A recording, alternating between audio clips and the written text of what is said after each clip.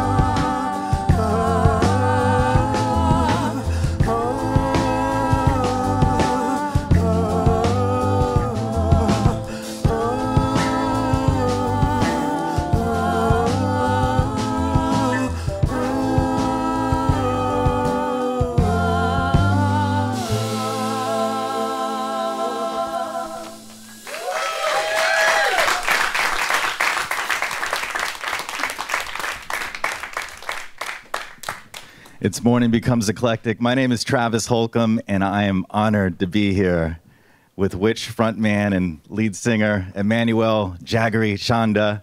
Thank you so much for making the time to be here with us today. Thank you for having us around here. Thank you for hosting us. I was wondering if you could take us back to your first record. It's been quite a 50-year journey for you.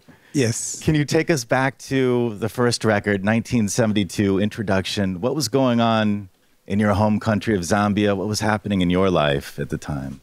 To start with, we didn't have a recording company in my country, and we didn't have facilities for recording. So a lot of good bands that existed at the time could not record. They didn't have the opportunity like my band had. And we had only one radio station in Zimbabwe, Salisbury, that time. What kind of stuff were they playing on this radio station? This is where I'm coming to. We had the influence from the same source. We had music from Europe, music from America, and some parts of Africa. And of course, we also had our own traditional music, because in my country, we have about 72 ethnic groups. It's, in terms of language, it's a bit negative, too many languages in the same country. But from my point of view, that's a very big repertoire of traditional stuff where you get from public domain, and you can merge it with the Western music. The difference is that the Western music is wider. You have about 12 half tones in a scale, the diatonic scale, that is. You have minor scales and all sorts of scales. And then you have a very long, big, what's this, ABCD, what is it called? Alphabet? Alphabet, yes. You have pure alphabets, you have diphthongs, you have a lot of things. Whereas it's simple, our strength is in simple rhythms, crisscrossing. And then they are making a resultant that sounds a bit complicated. I can give you an example. You can have a quiver and a crochet for one drum. Piddy, piddy, piddy. And then the other one is playing the opposite. Timbi, timbi, timbi. This piddy, piddy, piddy, timbi, the result is bakudu, bakudu, bakudu, bakudu. And that gives us a bass, a very strong bass for rhythmic patterns. We wanted to play rock. That's what we heard on radio. That's what we heard people play. And we should tell people listening, Zamrock is sort of the genre. Fusion. It's a fusion of music that you pretty much created in Zambia. Yes, it took a long time for us to settle for Zamrock. We called it Zambiano. We called it all sorts of names because we didn't know which one to pick. Until one of our friends, a physician, but he was doing part-time DJing with the national broadcasting. He's the one who coined Zamrock.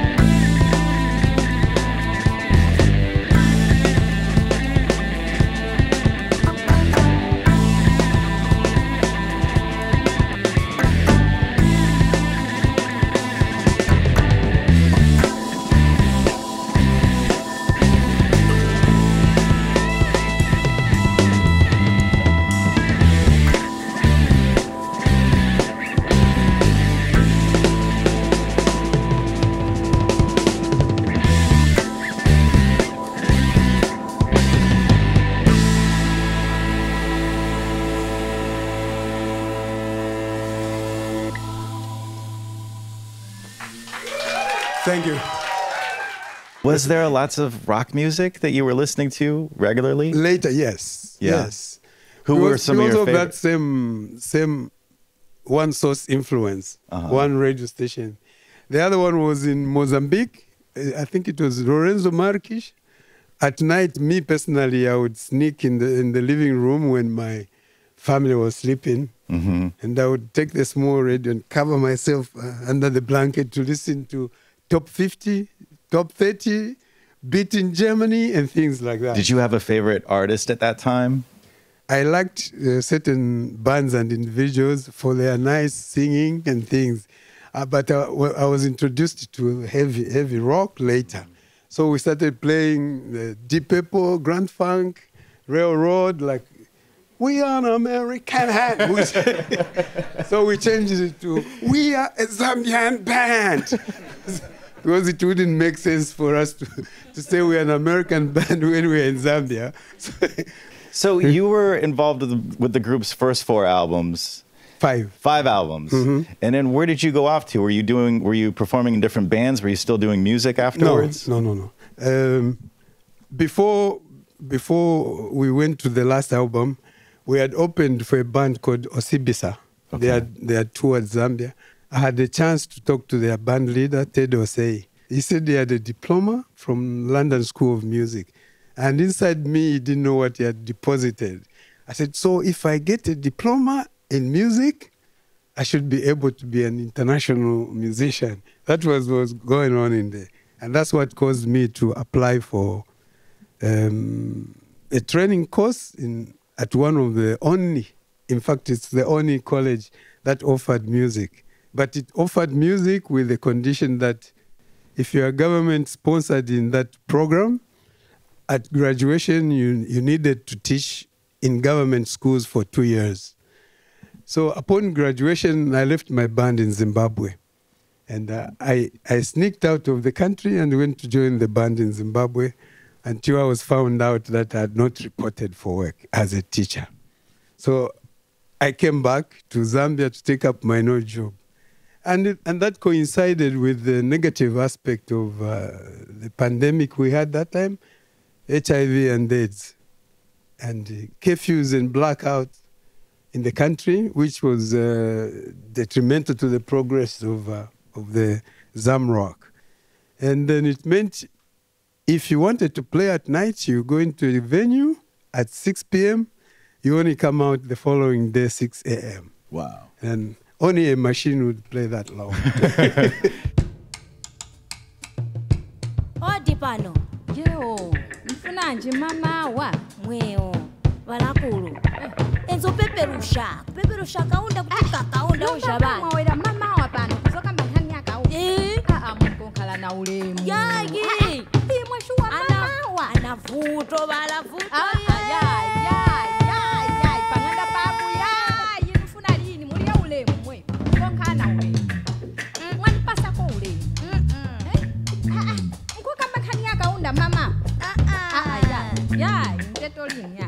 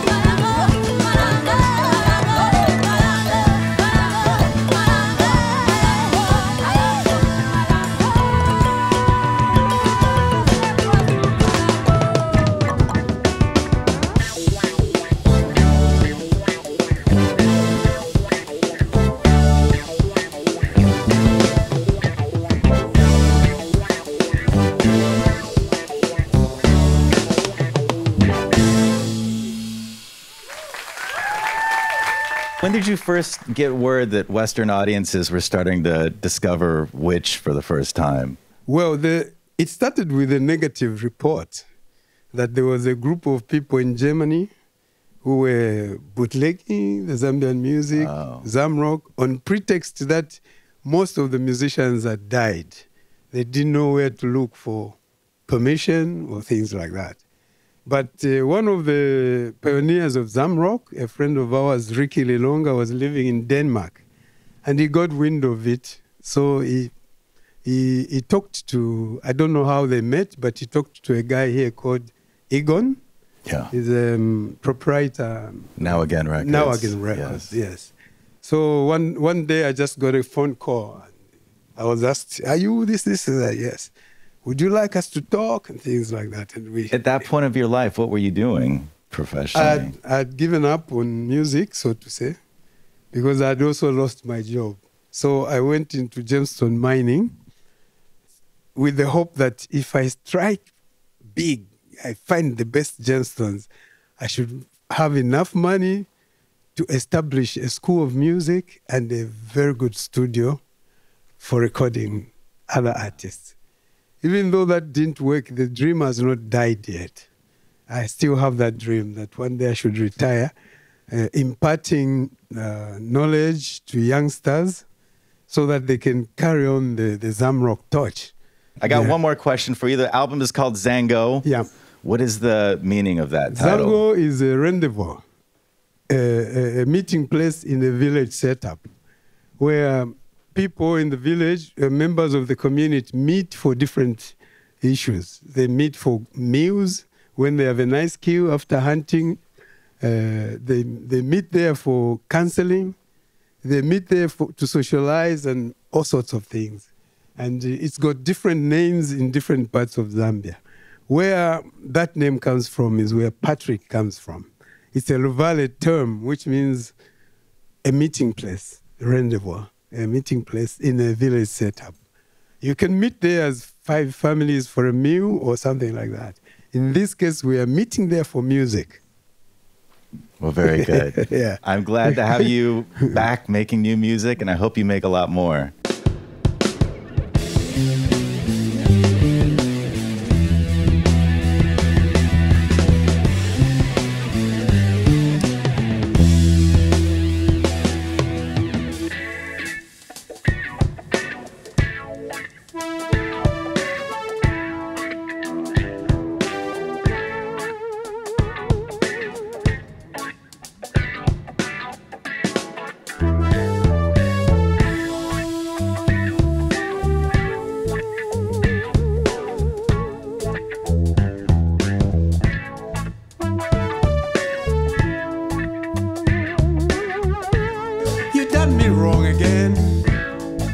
Baby, you done me wrong so many times. It hurts, you know. It hurts so bad. Sometimes I feel like crying, but this time I'm not gonna cry. I'm gonna run away so far away from you.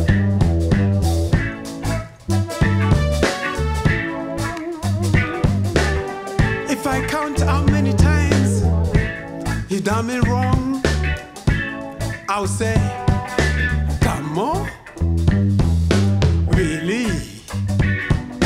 Come on, really? Come on, really? Tatu, teenage son, makamanta selia kamuchipan, ikumiri apona. Come on.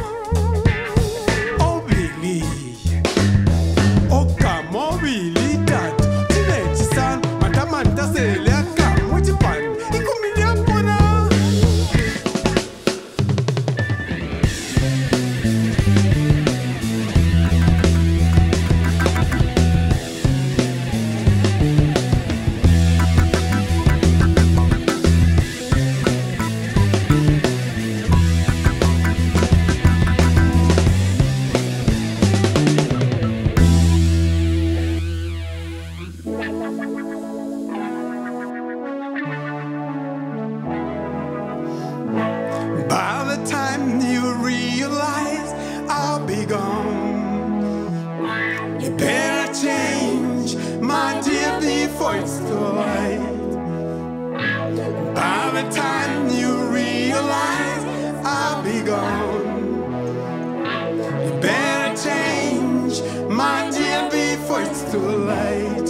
Too late, too late, too late. Hey, hey, hey.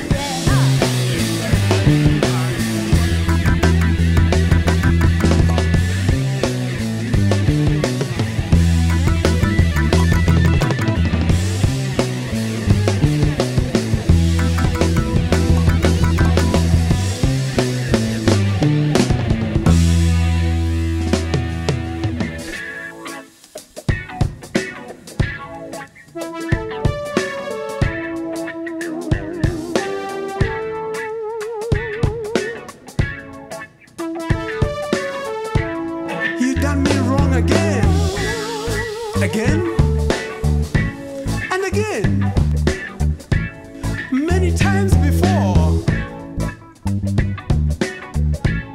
and it hurts so bad. Sometimes I cry, and this time I'm not gonna cry. I'm just gonna go away, very far away from you.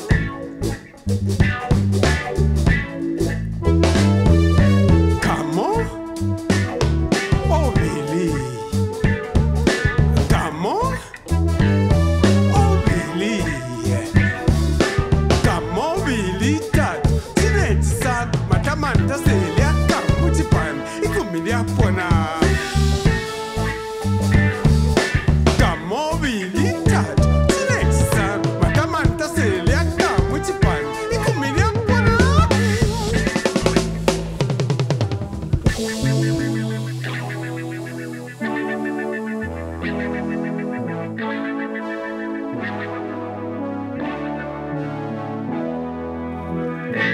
By the time you realize I'll be gone, you better change, my dear, before it's too late.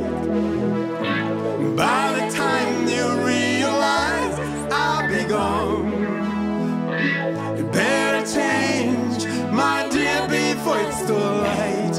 Too late, too late, too late.